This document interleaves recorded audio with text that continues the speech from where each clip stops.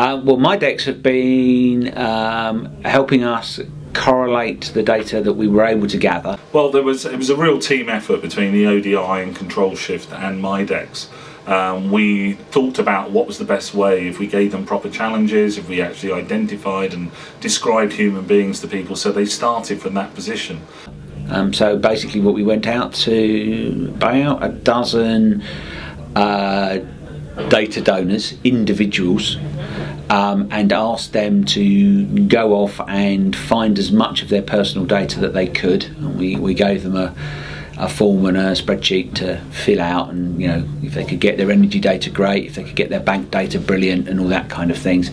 But the critical thing was to be able to make those data sets to support those personas and personalities. And what Mydex did was make sure that the personalities were created with living personal data stores with 6 months or more personal data related to each of the different transaction types, and built their personalities within the personal data store and made them available. And then Mydex have taken that raw data and pulled it into their personal data store system, so that the developers this weekend have a way of accessing that data through an API,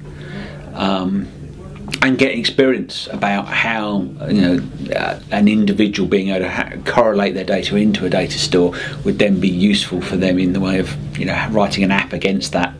So instead of having to hack just data, they were actually working with a production scale platform where they could simply request and ask for data using a RESTful API, and those personas became alive, and we saw it through the charts and graphs people were able to create, because they could spend their time thinking about the proposition and thinking about the application instead of worrying about manipulating data, because it was all available in a fully documented and structured API.